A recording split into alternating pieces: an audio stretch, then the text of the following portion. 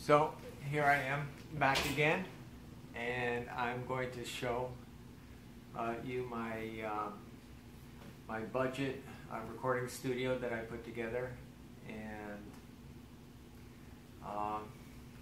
basically I have several components.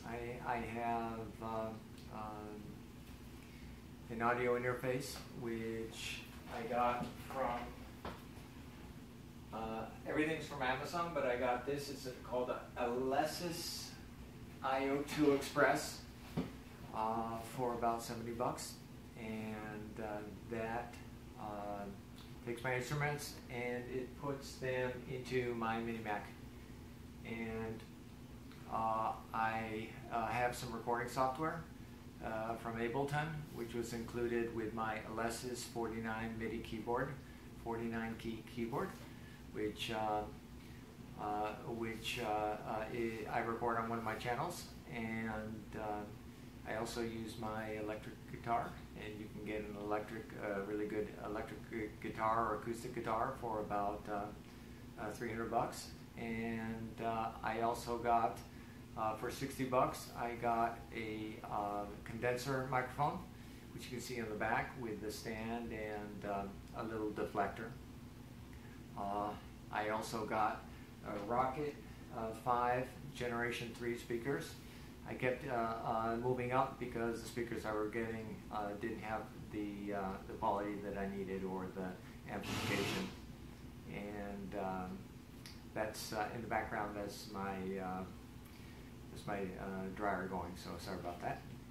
And other than that, I have a Roland Microcube, which basically I use for amplifications. Very portable.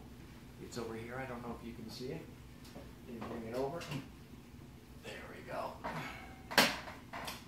And that actually simulates a large number of different amplifiers, and I can bring it out and put headphones in it and listen, practice my guitar with it. Other than that, I have my printer, of course, where I print out my music tabs. And I have a sustain pedal that I got from M Audio for about $12, and that gives me a sustain action on my MIDI keyboard. And a couple of, I have some external drives that I use to record the music, so it doesn't take up very much space. But I got the guitar stand too for about $40.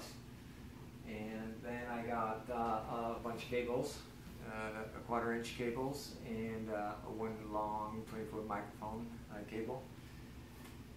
But basically, for about $1,200, I put together a nice studio, and I'm starting to compose some songs and music that I've wanted to do for many years. And this is my nice little studio. I hope you enjoyed the video, and that's it from me. Thank you very much for watching.